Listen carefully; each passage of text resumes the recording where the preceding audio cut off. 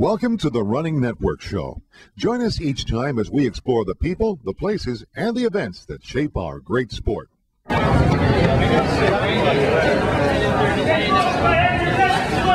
being 30, but pending the weather. It's a delay at this point in time, and it will be reevaluated at 8:30. The weather report has this coming through with continued rain, but without the lightning. So at this point, 10 miles later, it's 8:30. Yeah, once it's in.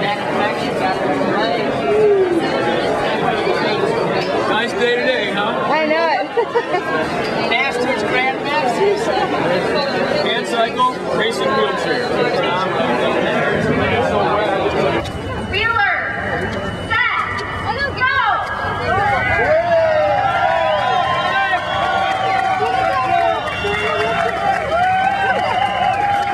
All right, guys.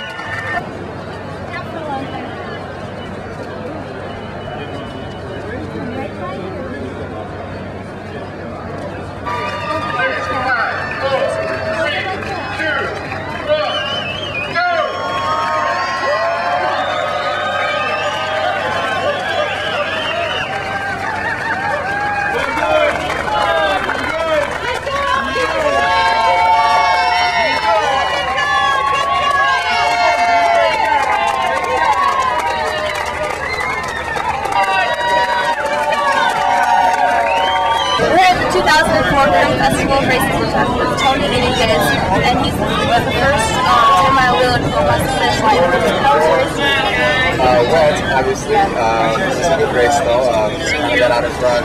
I was able to stick really well on the wheels, and so able to some distance and just kind of hold it on.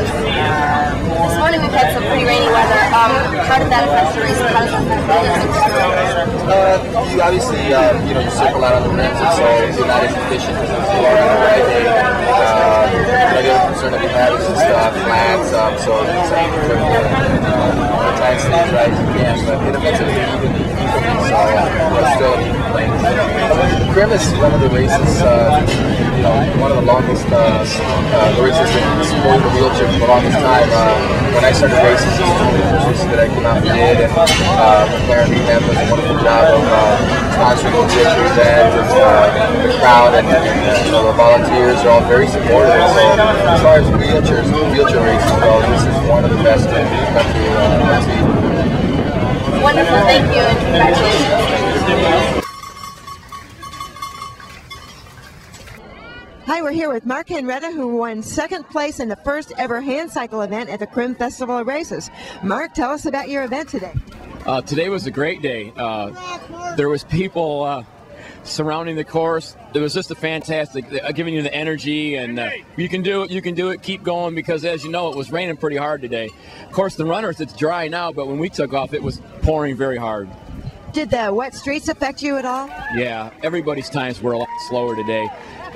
3 wheels aren't as stable as 2, so you can't go as fast as you can with 3. Now that's interesting. I would have thought 3 would be more stable. Tell me about the physics of your chair. Most people think that, but when you've got 2 wheels in the back and 1 in the front, it just doesn't handle as well as 2 wheels. For whatever reasons, I'm not very sharp on physics and that kind of stuff, but it just doesn't handle. When it's really wet, the back end wants to slide out, because my bike, you steer it to lean, or you lean to steer. You don't turn it like a normal bicycle. Well, that's kind of different. So what's up next for you? Detroit Marathon, and then New York City Marathon. New York City Marathon too. Wow. Yeah. Well, this is a good tune-up for those, I imagine. This is a great tune-up for this. The people here, this run is fantastic. It's well organized, and the people are so positive. I'll come back here every year. Good job, way to go!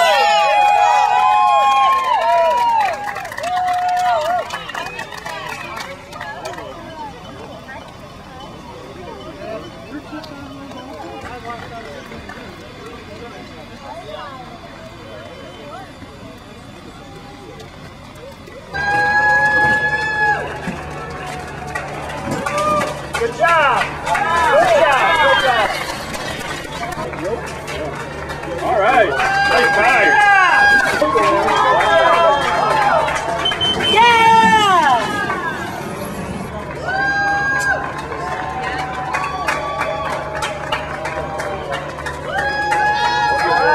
comes the finish. We'll be over in about 3 seconds. Nice job. Nice job. All right.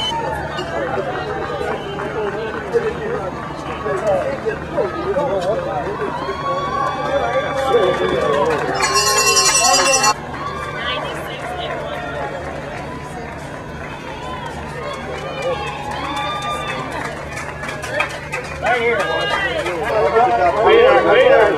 I bought it twice. That's how I finance my breakfast.